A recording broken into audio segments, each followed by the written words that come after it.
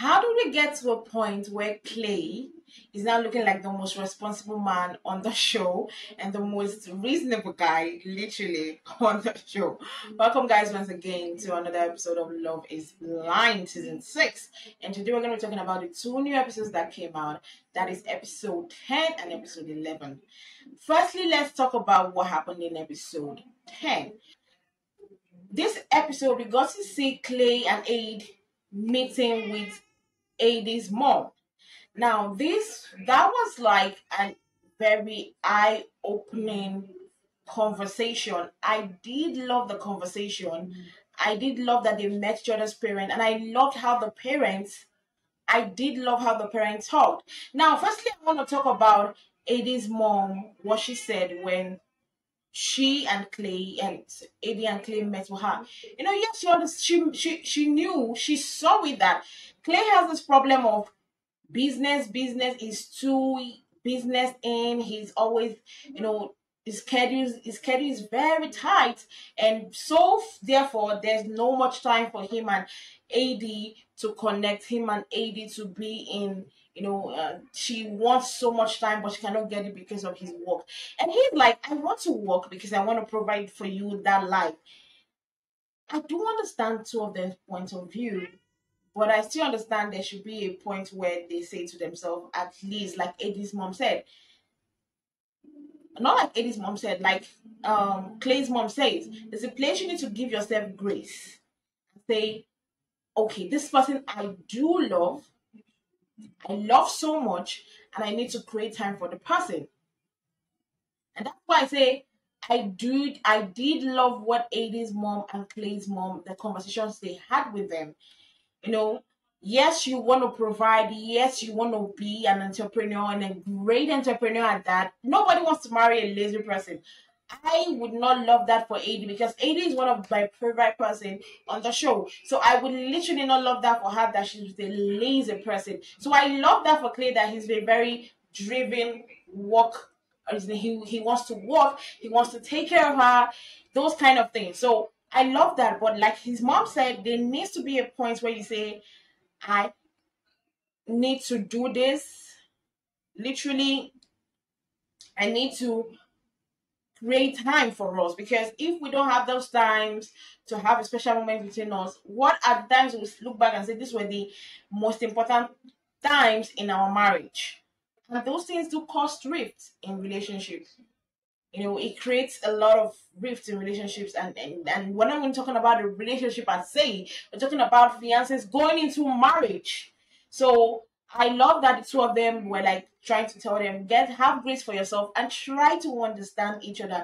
I'm gonna give a very big kudos to Eddie's mom. The way she spoke, she's not gonna tell me she's not a counselor, because she spoke words. She addressed Eddie's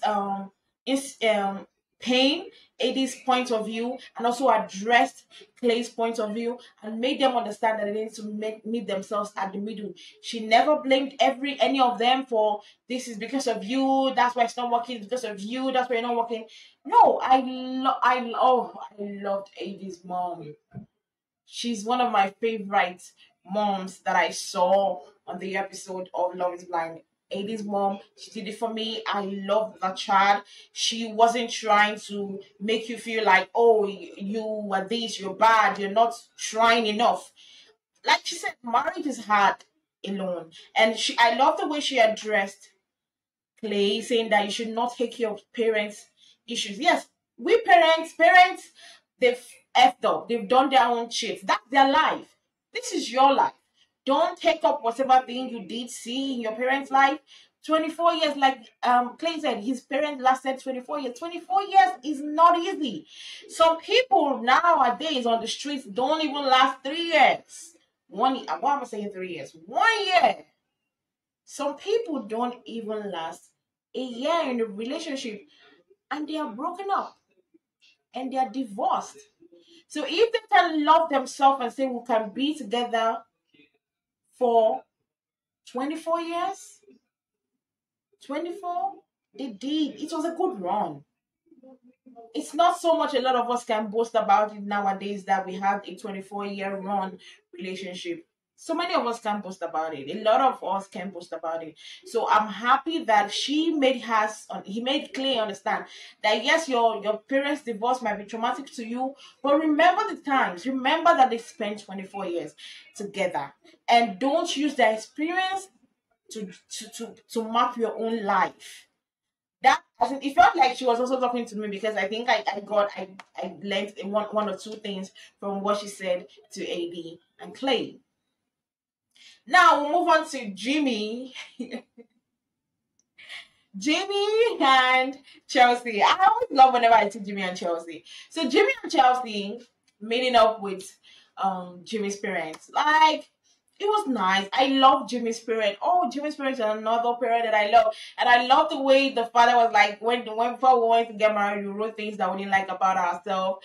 So I love Jimmy's parent. Am I the only one that whenever I see Jimmy and Sarah, so why do I keep on calling her Sarah? Am I the only one that whenever I see Jimmy and Chelsea, I always feel like they always want to try to sell their relationship over perfect?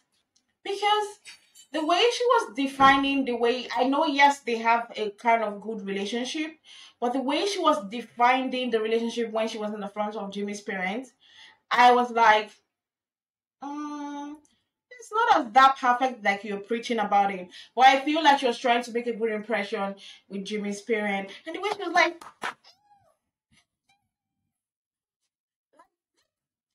sometimes just look at her, you be like, with everything that is going on. I'm like, no, down. Like, calm down. Like, calm down. Really, really do calm down. And we know having no the child's parents was good, and the way they had the relationship, I'm like, it was like, I'm so in love with her. Sometimes I don't believing Jimmy when he says he's so in love with her, because even me, I'm not even convinced in the love he has for her. I believe Clay's love in AD, then I believe Jimmy's love in Chelsea. That's just the truth.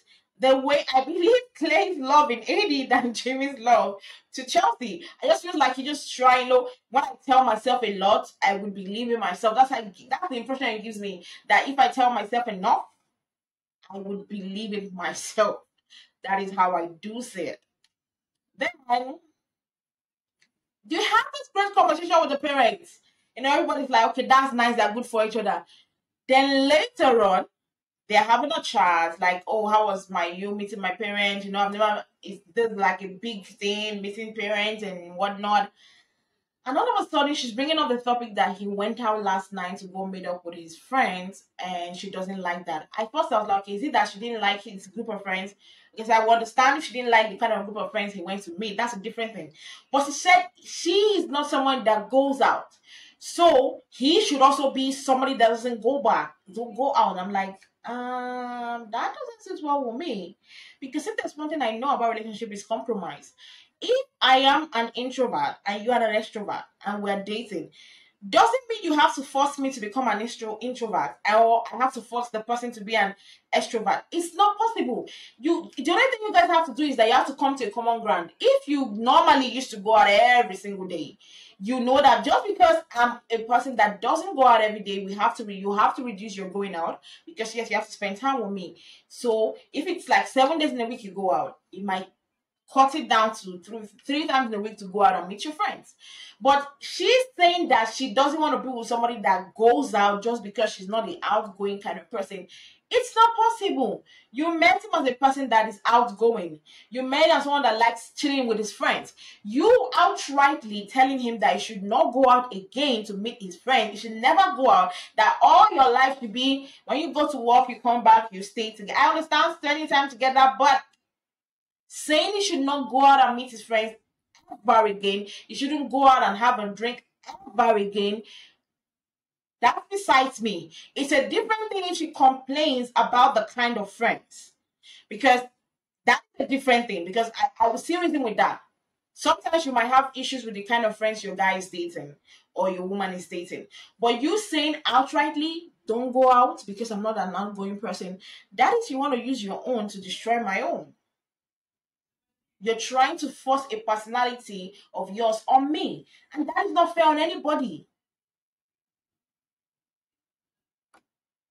It's not fair.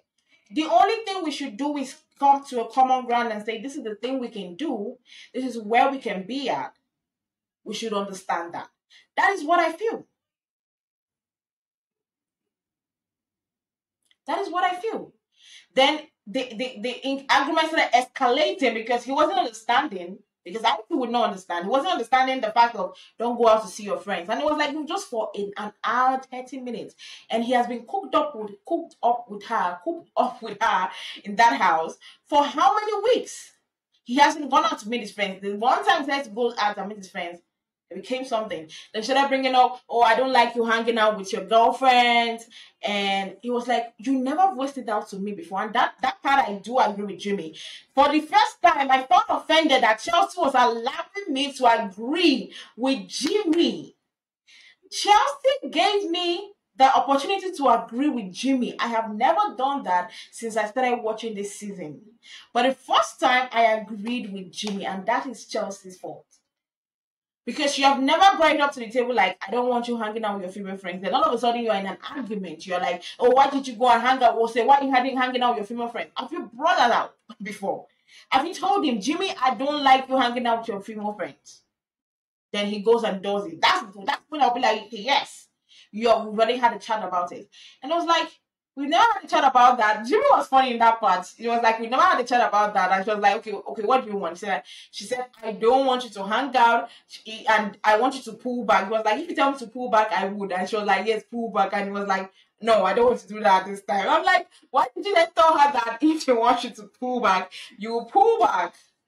But I felt like that point when they were in a heated argument was not the right point for her to have brought up the fact that she was not okay with him hanging out with his female friends. I understood that it's from if you are trying to be safe with your partner and you know that they had history, they've slept together one time, and it could happen. One time, it could happen a second time. What's stopping that from happening?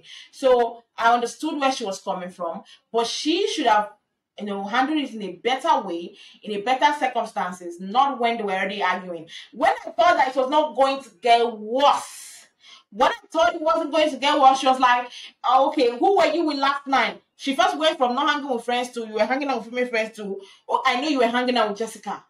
That one is like, no, Chelsea, you are insecure. You were so insecure, and I agree with Jimmy. Oh, it's so pissing me off that I have to be so much agreeing with Jimmy.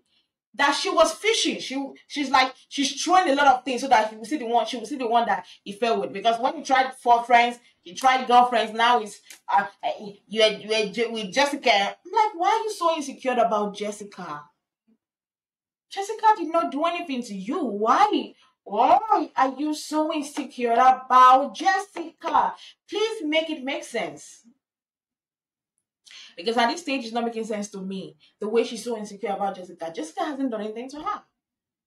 And she's like, you're sleeping. Oh my God, that moment I think I even paused. I just paused for a minute and I was like,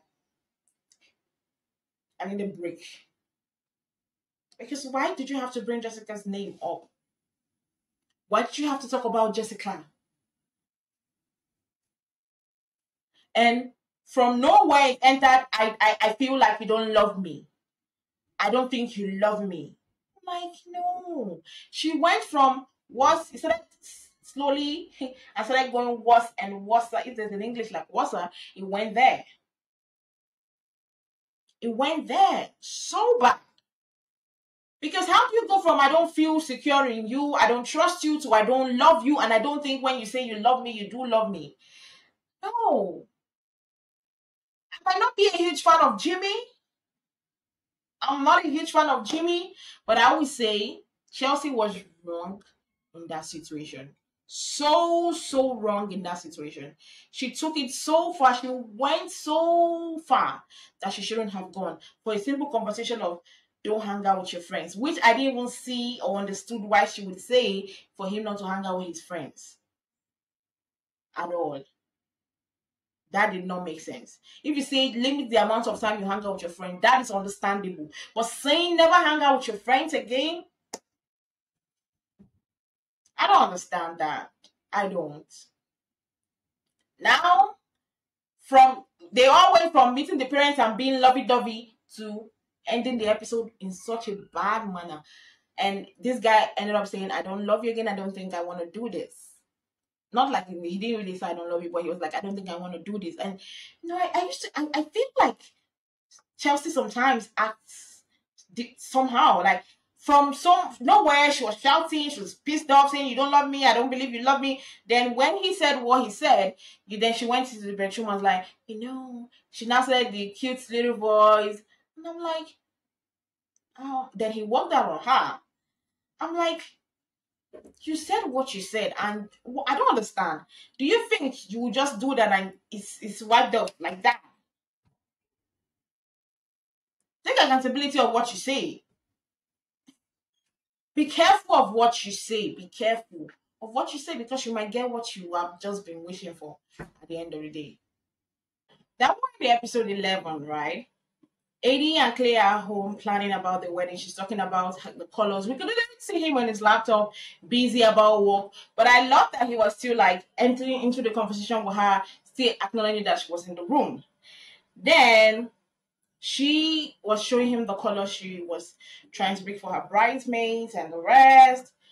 And all of a sudden, this guy was on his phone, like, yeah, this can't be serious about business. Like, AD was like, oh, not again. But I love the way she reacted. She didn't go hyper. She didn't shout. She didn't quarrel. She gave him that patience to do what he was supposed to do. Then allow him to come. Like, I think she listened to her mom and also listened to Clay's mom. That part I did love about AD. That's why I say AD is my favorite girl on the show. She showed me a lot of things in that episode 11.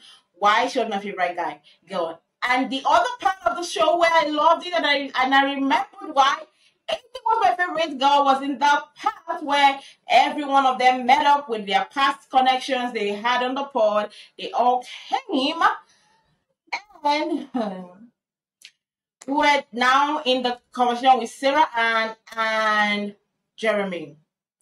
I used to like Jeramey until I realized he's a totally effed up guy. Now, Jeramey him and Sarah Ann, according to them, have not seen each other for the past 4 days, have not spoken to each other for the past 3 days. So they've not spoken to each other since the argument of him going to meet with Sarah and speaking to her all 3 nights. And I would say the way he handled that situation was the most fucked up thing ever. He played it out as if it was nothing that big. You go to somebody, you are engaged to be married in few days, and you're going to another woman and you're staying all through the night, even if it was so innocent. Even if you guys didn't do it, because he kept on hinting at the fact that I didn't do anything. Is that supposed to be a consolation for me? It speaks volume. That means you have a connection with this person. For you to sit down all through the night and have a conversation with this person. It's not about you didn't do anything, you didn't cross the line. That's what Jeramey doesn't still understand till now. It's not about the fact that he didn't cross the line. It's the fact that you have a connection with a whole ass person and you ignored your fiance's feelings. Now they are meeting for the first time in this place. Sarah Ann also showed up. And this is why I say I did love AD, because AD called her out on her bull.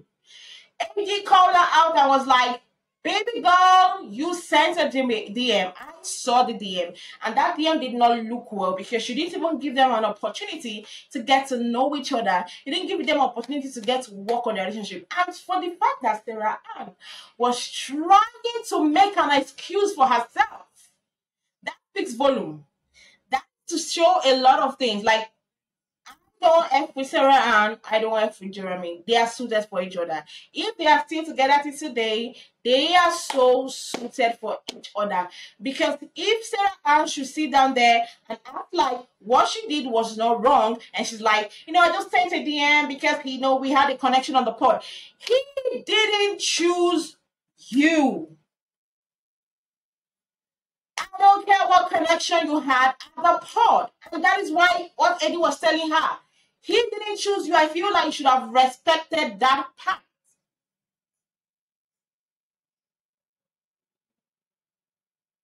Wasn't this girl in the same position, Jessica?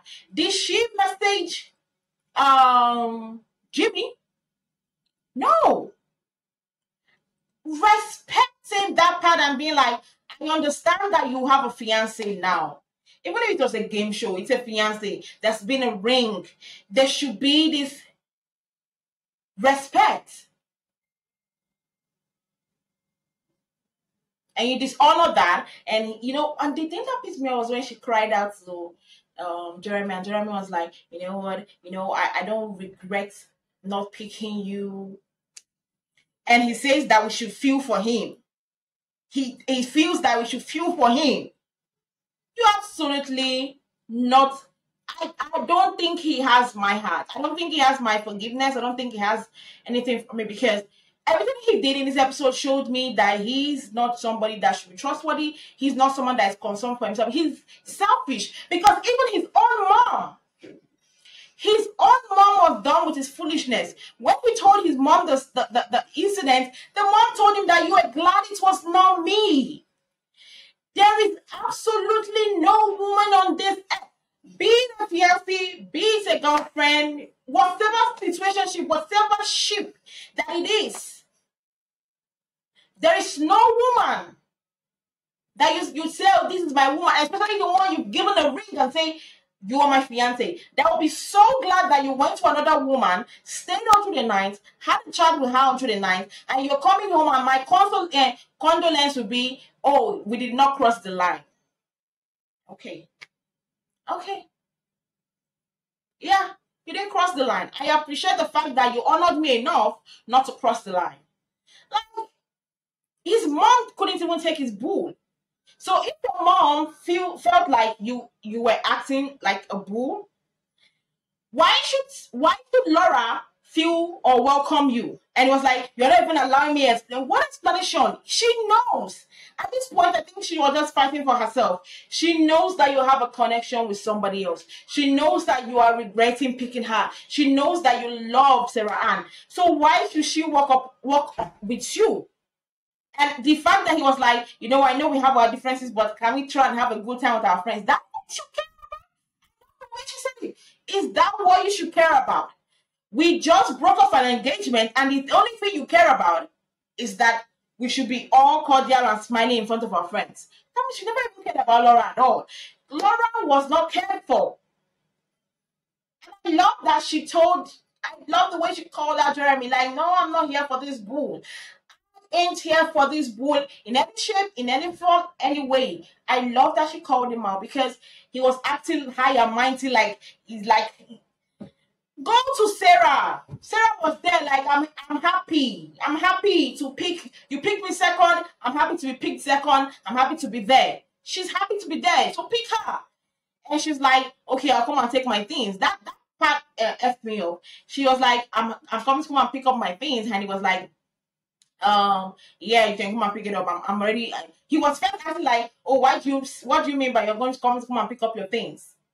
Not knowing that this guy has already packed up her things in a place, and like, yeah, you know what, you can just come, I've already packed it up. So why are you pretending as if you were hot that she said she wanted to pick up her remaining things from your apartment? You already packed it up yourself. That means your subconscious doesn't even want her with you.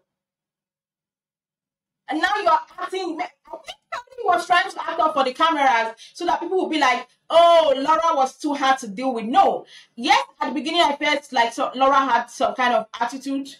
But the day I went and stayed with Sarah Ann all through the night, that day sealed it for me for Jeramey. And every other thing that has come out, all the gossip that has come out about him meeting up with, first him meeting up with Sarah Ann, meeting up with her over through the night, then him being all having a whole house fiancé before coming on the show, that showed me that this guy only cares about himself and himself only. He's selfish, and the selfishness played out in this episode. The way he was trying to gaslight Laura, and he was telling it's like, I made a wrong decision. Let's go and have fun. Like, you never cared about her. You wanted to have Sarah Ann. So why are you pretending like you wanted all you guys to work? Get off my face, Jeramey. Get off. Get off. Get off.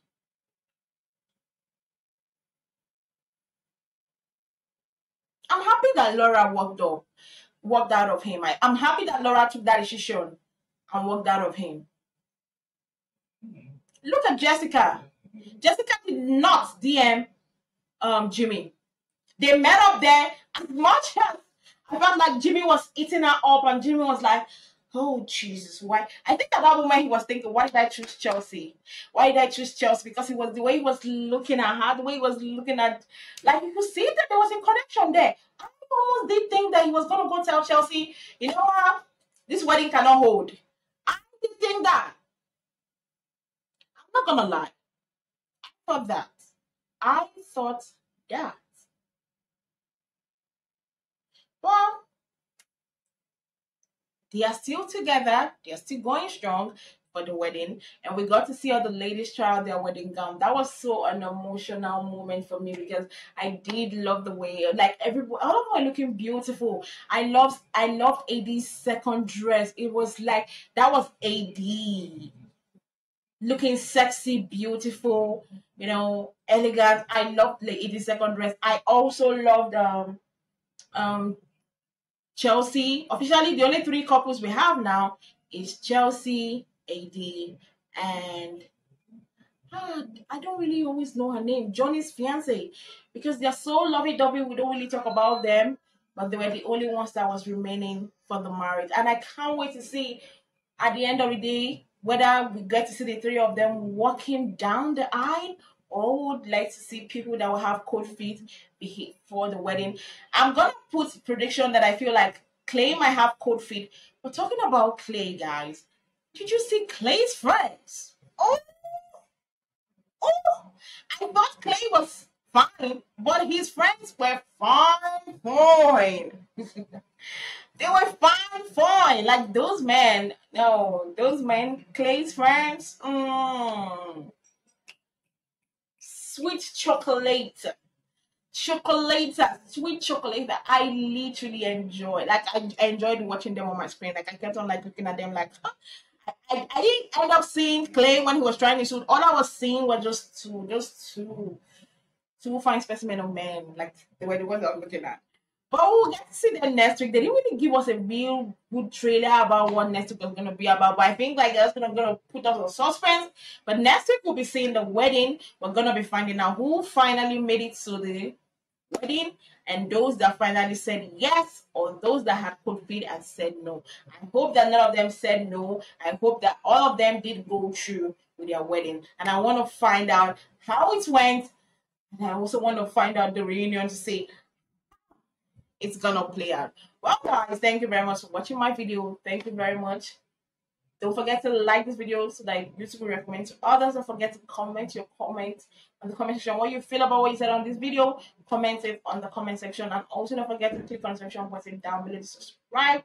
I will see you guys on another video.